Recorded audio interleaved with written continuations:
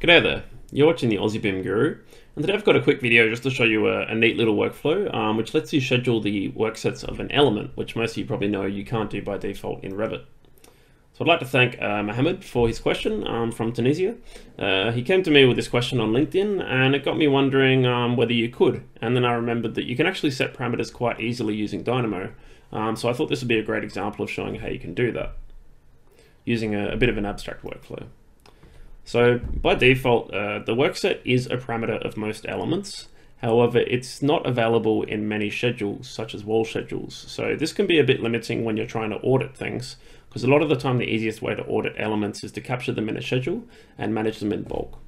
So there is a way to schedule it, but it's sort of not the workset parameter. It's just a way of getting the data from that parameter into another one. So we're going to set up a new parameter, or a shared parameter in this case, read the workset's value or name, and then we're going to set the new parameter value to this and then control this using a schedule.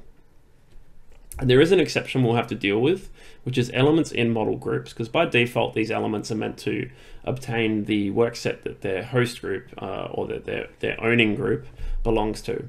There is sometimes a bug where it might revert to the workset that it was placed on by the user inside the model group. So say that these structural walls, the user was on the structural workset.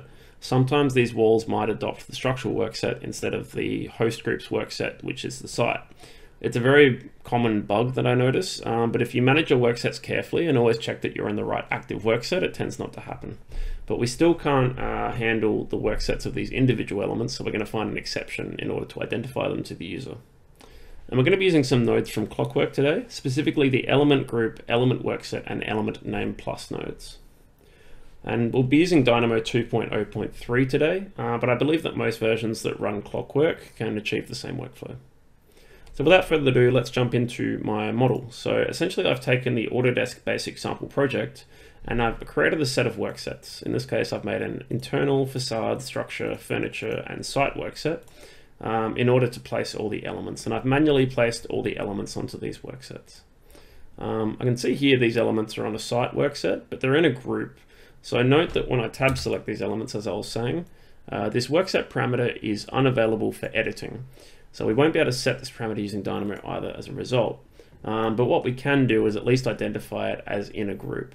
But we're going to essentially set up a workflow so that we can populate a parameter value. So the first thing we need to do is add a parameter that can contain this data. So we're going to add a shared parameter.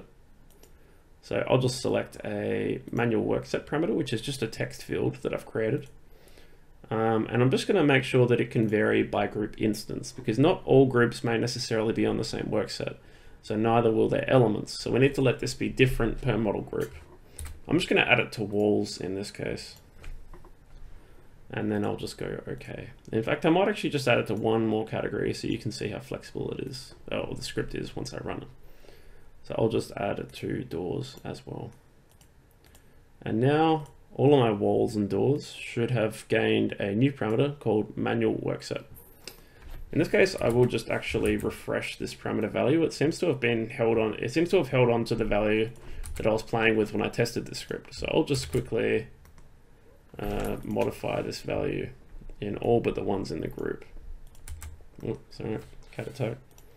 So I'll essentially clear this value so that now they should have an empty field. So I'll just move my cat.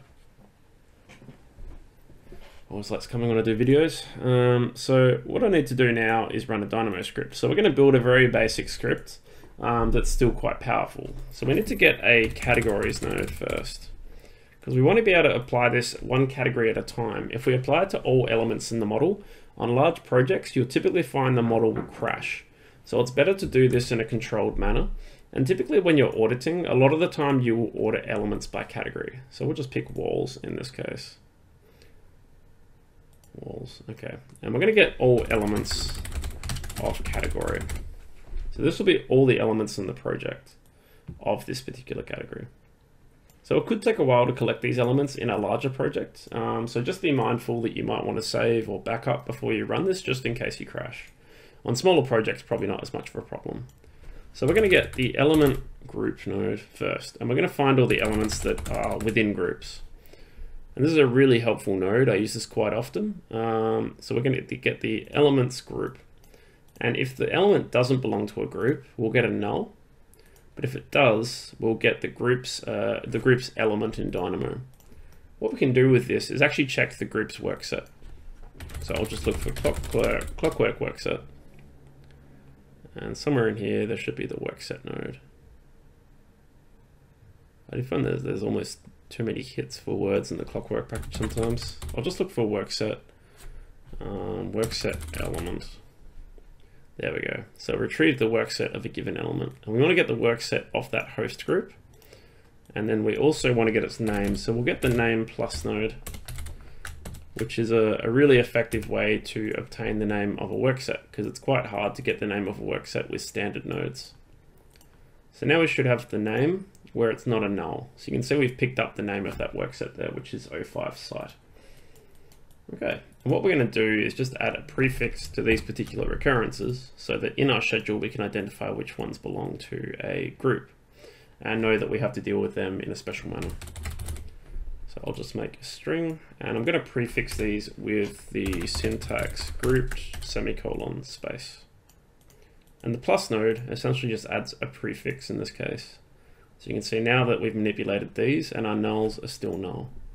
Let's also get a isNull check to get Boolean lists or true falses to tell me when I'm dealing with an element in a group or not. So when I'm not dealing with an element in a group, it'll be null and true.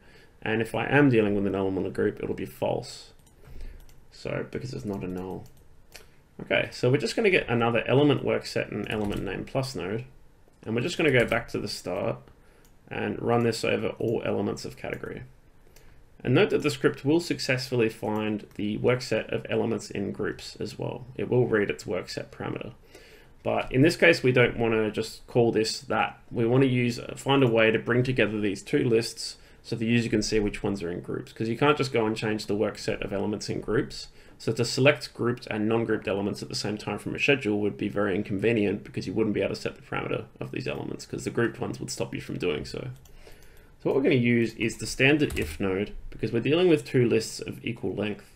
We've got a list of nulls and the grouped prefix, and we've got a list of the worksets of the other elements. So we're going to run in this Boolean to test, and when it's true, we want to put in the value of our standard element group workset, and when it's false, we want to feed in the grouped version. And what we should end up with is a mixture of those two lists mixed up by the true and false conditions. And you'll see that here we go, we've got the grouped elements where they're grouped now. So this is essentially the parameter name we're going to set. So we're going to do a set parameter by name. And of our original elements that we found, we're going to set these values to the parameter. In this case, I've called it manual workset. Manual workset. And that's pretty much it. So what we should be able to do is now just run our scripts. And you'll know it worked if you get a list of all the elements, which means the parameter was successfully set. Let's do the same for our doors, just to show that the script is flexible. As long as the parameter exists and the elements on a workset, you shouldn't run into any issues.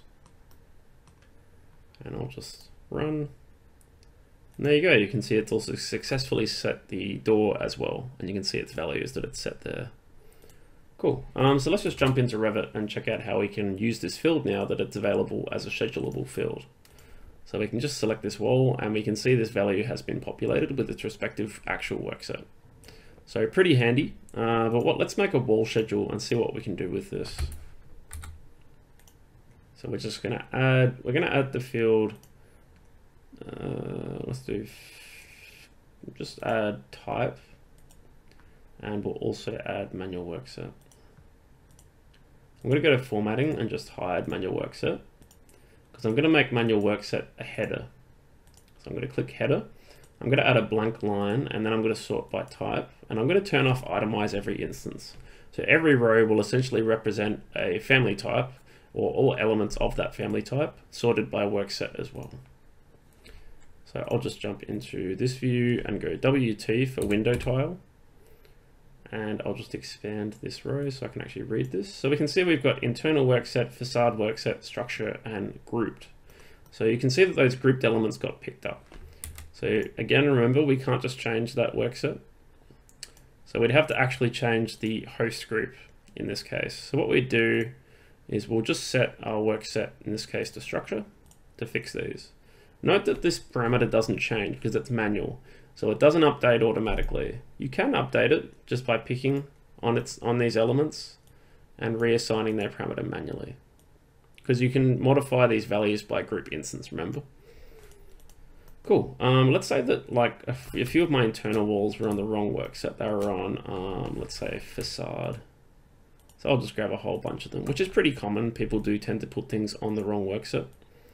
So this would have had its facade value populated and also be on the facade work set. So now I can see in my schedule, this is what it would have looked like when I got to it. And I can see that I have some interior partitions on my facade work set, which is wrong. So if I left click in here, middle click in my active view, I retain my selection. So I can just go to my manual work set field and say this is going to become internal. And then I'll just do a select previous. If I lose my selection, so you right click, select previous, a really handy command. And I can just change their work set as well to internal. And there you go, I've essentially just audited the work sets of my walls.